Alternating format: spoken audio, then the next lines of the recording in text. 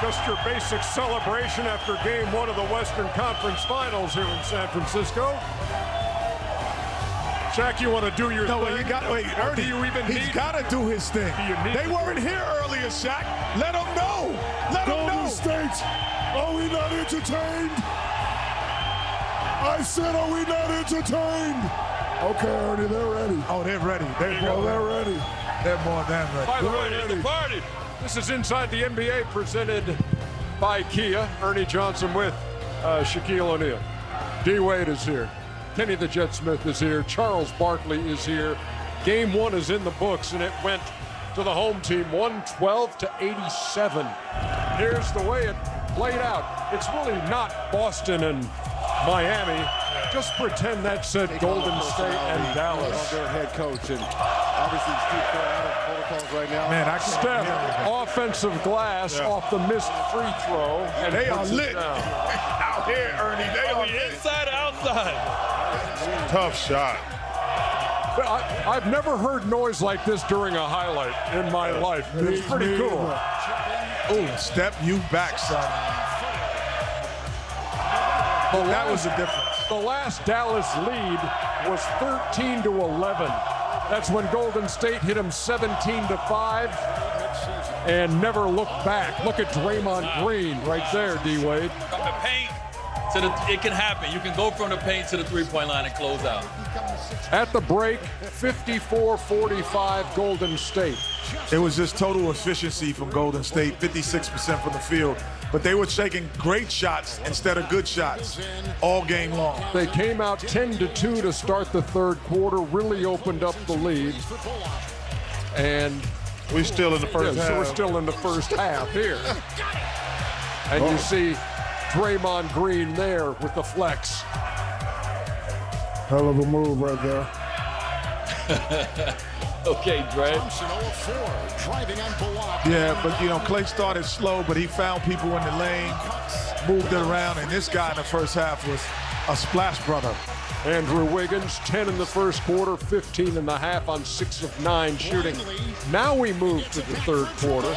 And this here comes that 10-2 run to start it off. It was over after that.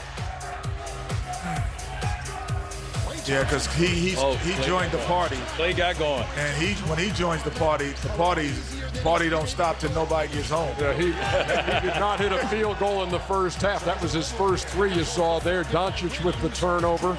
He turned it over 7 times on the night and was held to a playoff low for this postseason, 20 points. And that's something you don't want to do against Golden State. You definitely never want to turn the ball over. That's when they get out on the break. Curry, meantime, 21, 12 rebounds, 4 assists. Klay Thompson got it going a little bit in the second half, finished with 15. Yeah, these guys dancing, and this is, I was funny, I was about to say this, Ernie. I never thought that they were uncomfortable, and here he is dancing on the bench, because there was nothing defensively or offensively that they had to make an adjustment to Golden State tonight. 112-87 is your final. Curry with 21, Klay with 15. Every Golden State starter had double figures scoring. Wiggins had 19, including 15 of those in the first half. Doncic, 27 and 4, 6 out of 18. Mentioned the 7 turnovers. Brunson had 14. Dinwiddie 17. All Golden State as they open things up. When you shoot 36% for the night and just 23% from deep, 11 out of 48. You like the dogs better. Yes, 112-87 is your final. D-Wade, what was your biggest takeaway from watching game one? Take the game away, start over. You know, I think when you look at Steph Curry, when you look at Draymond, you look at Klay, that leadership, that experience of being in 5 finals, it showed tonight, right? They came out, obviously, they didn't play with the game. You saw their focus. You saw Draymond's focus early on. I mean, these guys was covering the floor, the defensive end all around, but offensively, who do you guard? Tonight, everybody got a chance to have the ball and feel free and shoot the basketball and score. So, I mean, this was the way that this team was supposed to come out in game one versus the team that have not been here. We all know game one is a fill-out game. let's just keep it real. Dallas didn't shoot the ball well. Luka did what he's supposed to do. They, trapped him at times. They showed him 2-3 defenders. He kicked it out to the others. Others didn't play well. That's what they're saying. They're saying we didn't shoot the ball well. However, we have experience in this department. In both the series, they lost game 1. So they're going to come out. Hopefully they can shoot the ball better. But, Kenny made a good point. Golden State playing their best, Dallas playing their best. That's the type of game I didn't see. Golden State played really good. Dallas played okay. And again, I said we keep Doncha under 20. They didn't keep him under 20. He kept himself under 20. They didn't shoot the ball well. So again, they're feeling good. They are not discouraged. And Chuck, you said before the game, look, you're going to see a bunch of little guys out here putting up three-pointers. Dallas shot 48 of those tonight. Only made 11 out of 48. Gonna be the same every game, Ernie. That's how. You mean the attempts? The attempts are gonna be the same. They're gonna have to make them. I thought they got great shots in the first half. They just did not go in. But the one thing we have learned during the playoffs, you go back to Milwaukee, Boston game 1. You go back to Dallas against Phoenix game 1. Nobody's gonna overreact to the game. Hey, you're right. Hey, y'all suck too. A man can only take so many of those. No. I love doing that. I love doing that. It was like the counter was going on. 9, 10, 11. But there's a guy on the other side that started the chant. He's the one. Hey, listen, I don't pay that fool no attention.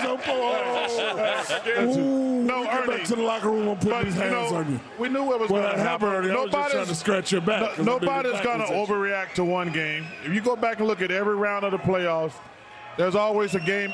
The Warriors were down 55 last week. So nobody's going to overreact to one game. Kenny said something interesting. We were downstairs. He says, I'm not even worried about this game 1 because when you come out of a 7-game series, you kind of just let down in game 1. Remember you said that downstairs? Yeah, it's a lot of emotion, and anxiety that was in game 7. And you put it all on the line. And then you actually are leaving one city and never going home and coming here. You're staying on the road. So it's a different environment. I don't look at the game 1 as the game. Game 2 is going to be the game. But I did look at one thing, the matchups that I talk about. Okay, we said if Luka and Steph are a wash, even though it was in the 20s, it was a wash. But I still feel that Klay Thompson has been in this role before. I'm not sure if Brunson's been in this role. Dinwiddie is new to this role. Poole has been in this role all year. It's not new to him. So Draymond has been in this role before. So I just think they win every matchup outside of that. And that, to me, is going to be the difference in the series. 112-87, Golden State at home takes game 1 of the Western Conference Final. Thanks for not swinging over me, Shaq. He coming to get me. Rep, We will be. We're coming back with more here from Chase Center. And the Warriors fans start chanting now. I could see the counter going off in your head, Chuckster. You were like, 5 more of these, nothing. I'm here for, Chuck here for all the smoke.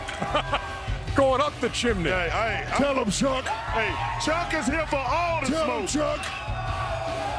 Coming back with more in just a sec, y'all.